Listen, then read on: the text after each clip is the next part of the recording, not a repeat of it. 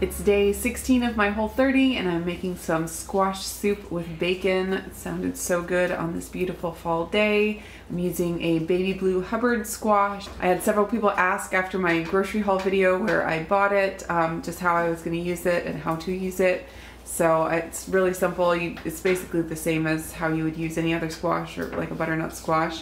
I'm cooking it up in my Instant Pot. I'm gonna let it cool and then scoop out the insides and use that in my soup. And of course with things like squashes, there's no set timing as far as how long to cook it in the Instant Pot because it just varies on how thick it is, how small pieces you cut it into and all that. So I did 14 minutes for the squash that I had cut up into about quarters. And we'll see if that's enough. It's been natural pressure releasing here for 15 minutes, so I'm going to open up the Instant Pot and see what it looks like.